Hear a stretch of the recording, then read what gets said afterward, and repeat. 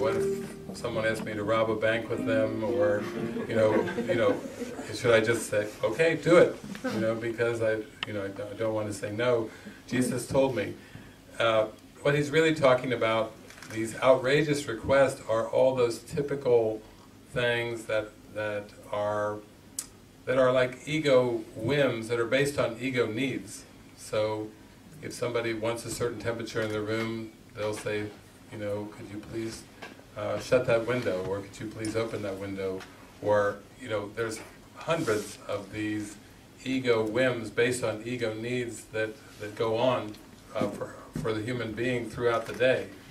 And he's just basically saying in that passage, don't make a point of disagreement around these things. They're so minor, but they're really based on ego needs, because there can be a request that will come from a brother that is truly a call for love, a miraculous request, and if you say no to all of them, no, I'm not going to open the window.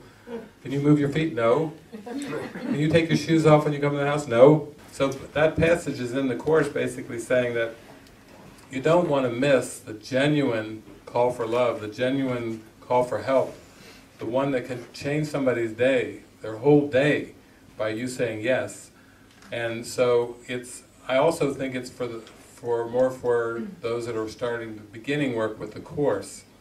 I told some stories too about how when my mind training advanced into higher and higher and higher realms, where I came closer to what the Bible calls, let your yea be yea and let your nay be nay, where I would really let the Holy Spirit make all my decisions for me.